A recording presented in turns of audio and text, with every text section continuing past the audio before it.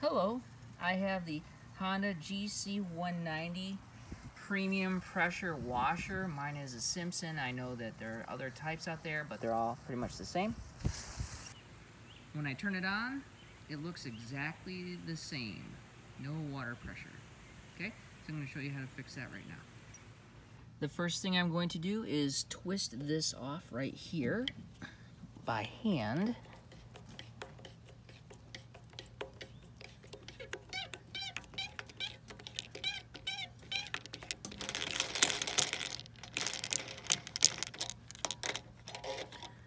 That right there. The next thing I'm going to do is to take this off right here. We're going to turn it to the left,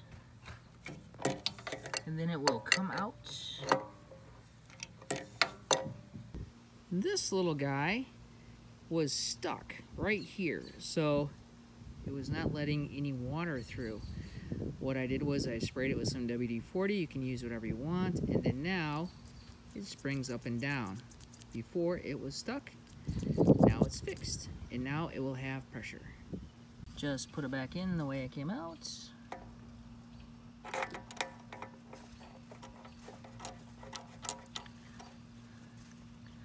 Tighten it to the right. That back down right there. Now I'm going to drain all the air out of the line by leaving the pressure washer off and then just pulling down the trigger until all the air bubbles and spatters get out.